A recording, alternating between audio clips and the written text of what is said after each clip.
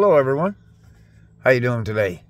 This is David and I'm here to show you the pond, what I've got going on so far. And I'll turn this around. I got the diameter of it dug out, but I still got a lot more to go. Okay, so it's filling up pretty good, but it's not big enough. See, I still have to go over there. I got that bank is done.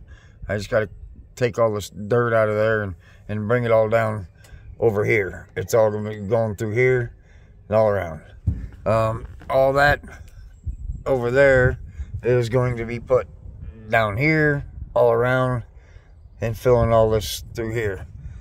And I'm leaving all the stumps for fish and other water life that be living in the pond.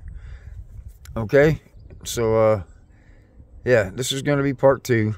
To watch the whole video, go to my YouTube channel. Now, what I'm doing here is I need to make this bigger. So I need to come out here another 20 feet, and then over here on this end, I need to go out maybe another 30, 40 feet. And I need to go a little deeper on that end. It's not deep enough. So it's not as deep as it is here. Over here, this is about maybe 3 feet deep. Over there, the water itself is about 2 or 3 feet deep. Over there, it's not. So I need to go deeper over there. As you can see, that's where the spring comes in. And yeah, got a lot of work to do. It's been raining. We've had a lot of rain. We're supposed to get more rain starting tomorrow afternoon, tomorrow night, and then right through Saturday. And so I'll be running a tractor more or less all weekend, getting all this dirt moved around. But this is where I'm at. Just wanted to, show you what's going on.